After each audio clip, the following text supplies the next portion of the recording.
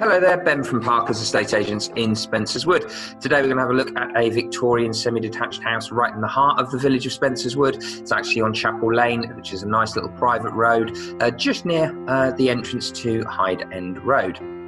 As you can see from this house, it is a Victorian property, actually was extended in 2011 to give more space and 3 double bedrooms upstairs.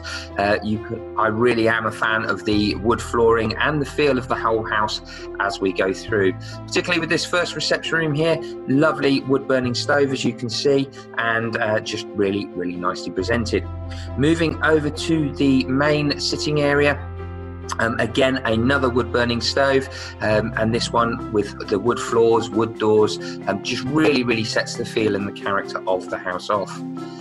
As we come into the kitchen diner, this was actually part of the house that was added in 2011, but keeping that cottage feel with the nice cottage style kitchen. You can see space for a big oven and ample space for a dining room table and chairs. We have double doors that lead out to the garden, and I will go out there in just a second. But initially, let's move through to the utility area or laundry, where you can see plumbing for washing machine, space for tumble dryer, and just through this door here is actually a downstairs cloakroom as well.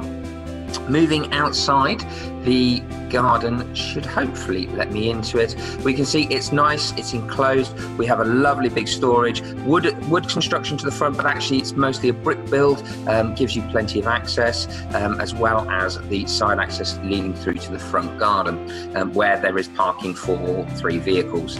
As we move indoors, and we head up the stairs to the first floor.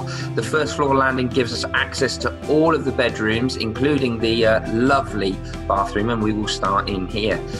Refitted, as you can see, offering now this sort of roll top entrance to the bath. Again, the wood door feel runs through, and actually in most parts so does the wood floors, keeping that nice character with it. This is actually the 3rd bedroom, the smallest of the 3. It is a substantial double bedroom, offering up plenty of space, as you can see. A work from home area at this moment in time.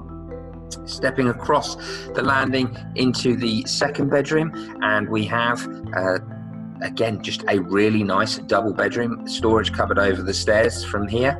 And the final room that we have well, not the final room, but another room we have upstairs is the master bedroom. I really am a fan of the vaulted ceiling, letting in plenty of light coming through. There's also fitted wardrobes, as you can see, and a desk area. And just through the door here is an ensuite shower room, which is a 3-piece suite. As I say, house is absolutely stunning. It's on the market for £485,000, so please do get in touch, and let's get you around there for an actual look. Thank you.